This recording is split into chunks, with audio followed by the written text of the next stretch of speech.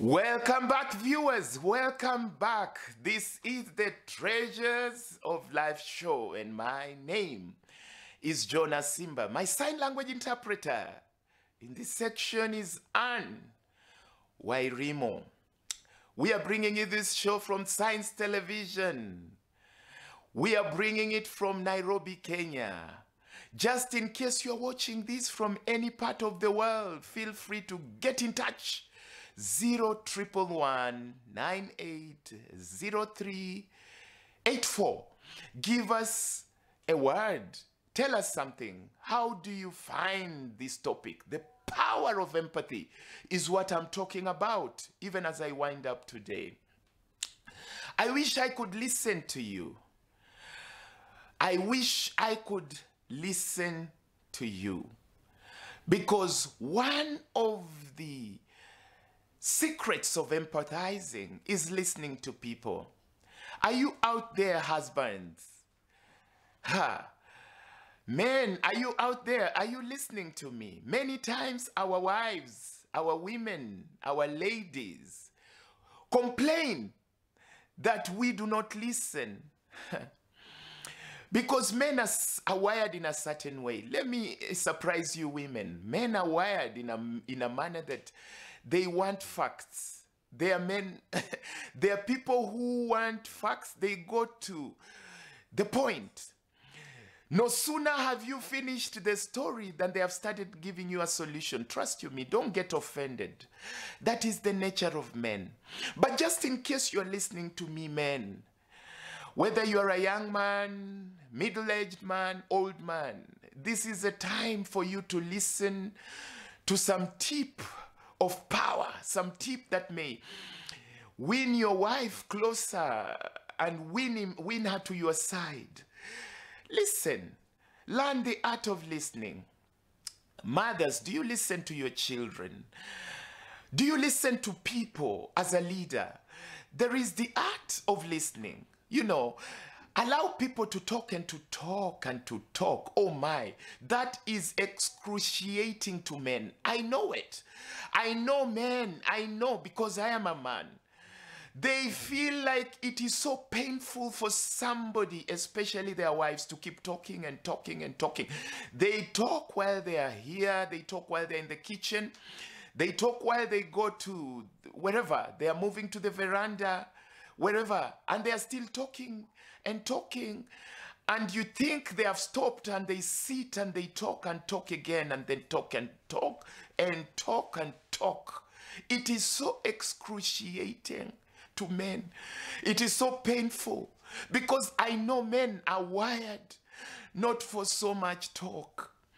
But relationships between man and women, man and a woman, demands that we understand each other.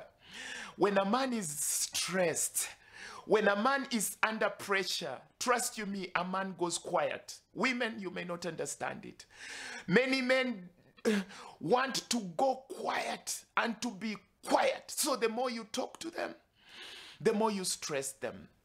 And men, you should understand women. When women are stressed, maybe I don't qualify to speak this, but I know they are sharing this to me now. 0111980384.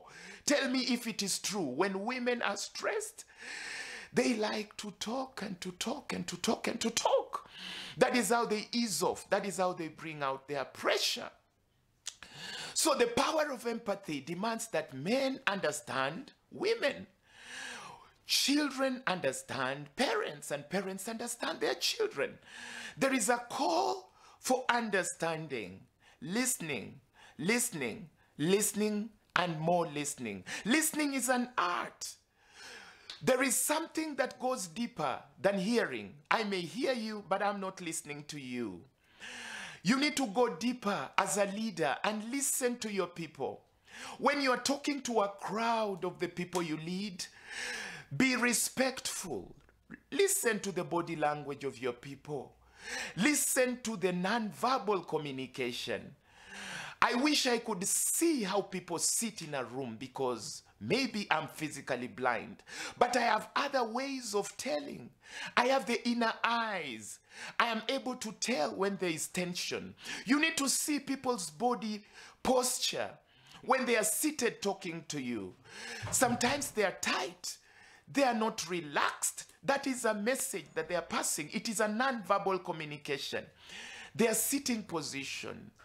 Are they so tight? Do they look tensed? Are they relaxed? Look at people's sitting position.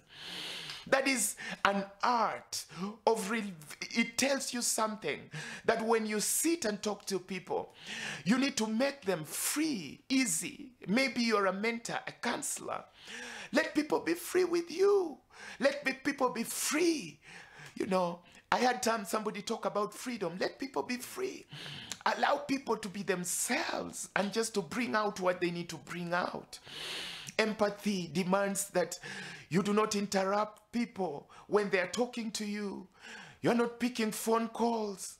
You know, you're not getting disrupted. You're giving them time. That is how you empathize. Empathy wins people's support. Empathy will give you business.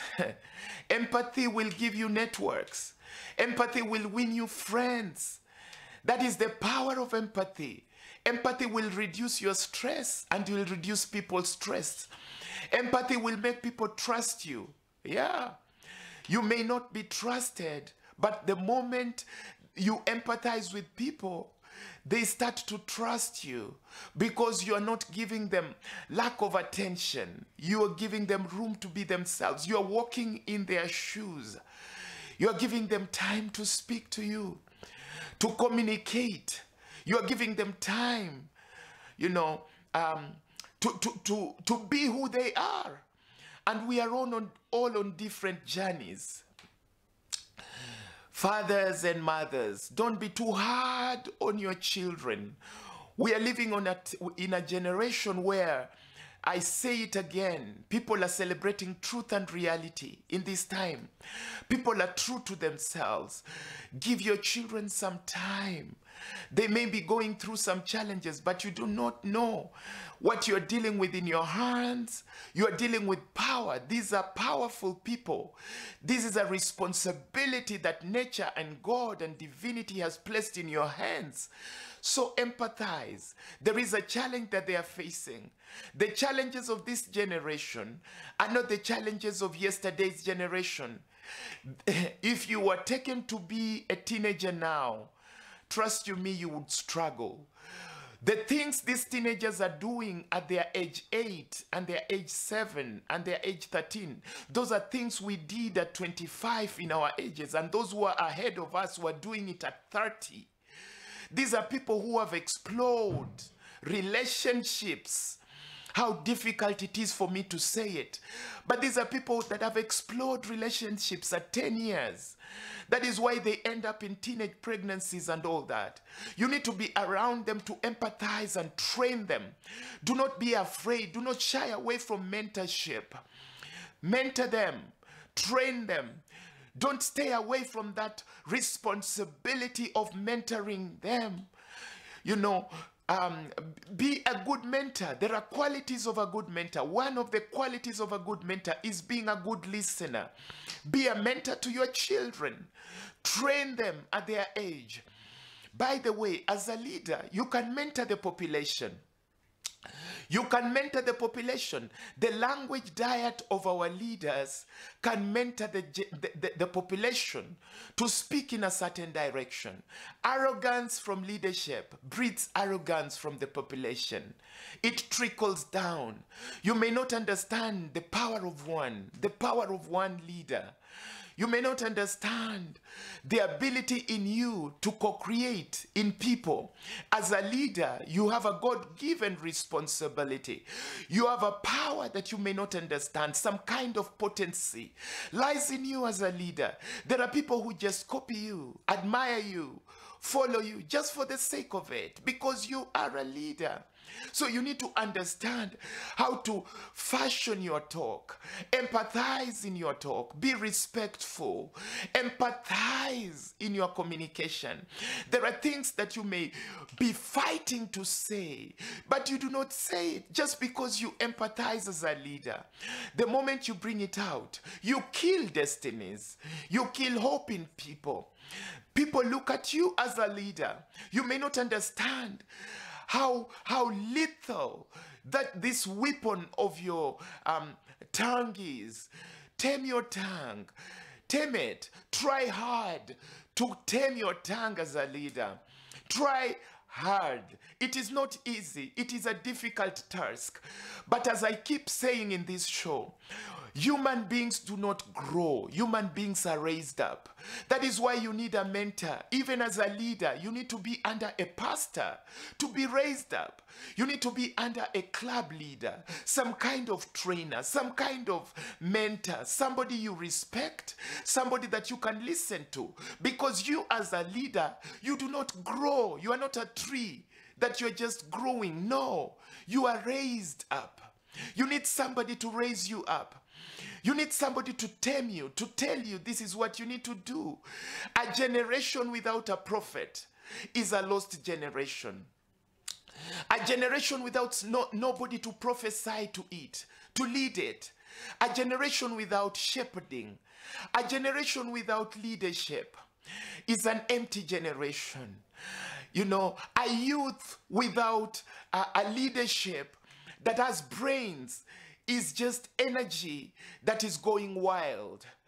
I'm not talking about, I'm talking about our youth who even are in leadership, or even men and women that have been given the responsibility to lead. Empathy demands that you as a leader work hard to raise yourself up so that as you lead the many people, you're empathizing with them, leading them to greater places of social blessing. You know, social accountability is key for you as a leader. As you lead your people, as you lead that family, where does your heart lie? Are you a man and a woman of virtue? Are you a man and a woman that empathizes with the people that you lead? You are the CEO. Are you empathizing with the people that you lead in that company? Are you empathizing with the people in that nation, in that You are a system.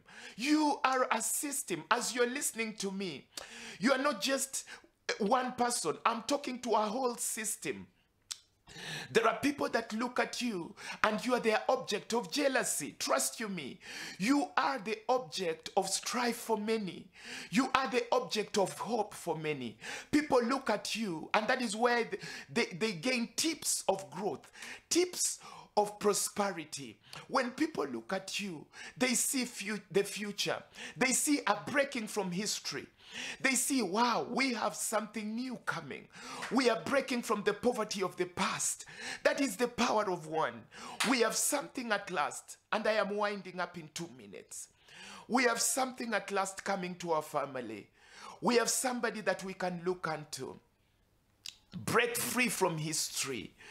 Break free from arrogance. Break free from the things of the past, things that have held you before. You may have been a man and woman of anger, of strife, lack of empathy, a man of vengeance, always paying back people, an eye for an eye. If we applied that rule today, all of us will be blind. If I started saying a tooth for a tooth right now, all of us will be toothless. We will be a toothless nation. Because all of us have something that we have that we need to be paid for. You know, we have something that we have wronged somebody on. That is why we need to exercise forgiveness for one another. How important that is. We need to be vessels of forgiveness, walking in forgiveness. I know sometimes I get a backlashing for the things that I'm bringing to you. I need your prayers. Keep praying for me that I may be here to share these tips with you. Because the things that I'm sharing with this generation can change the generation, can change your family, can change your life. You are very lucky that you are listening to me. You are blessed. Trust you me. There are forums where people pay so that they listen to this. They pay. There are places where I have to get in an aeroplane and travel and organize for people to listen to this. But look at you. You are blessed. You are listening to this for free. Seated there, and you are obtaining power. May you practice the things that I am sharing. May you be willing. If you are willing to listen to these things, if you are obedient to them, you will eat the fruits of these things. You will see wisdom in your life, understanding in your life. Are you looking for wisdom? Exercise empathy. There is wisdom in empathy. A man and a woman of empathy is a man and woman of wisdom. Sometimes you need to take 1, 2, 3, 4, 5 seconds before you answer. Think through before you bring out some word out of your tongue. You know, step back a little bit. Move back a little bit. Think kidogo. Kidogo is Kenyan Swahili word of a little bit before you speak. That is wisdom. You can overcome the same energy that wants to come out in form of pain can come out in a different way. Under every negative emotion lies pain, and that is the painkiller that I'm giving for you.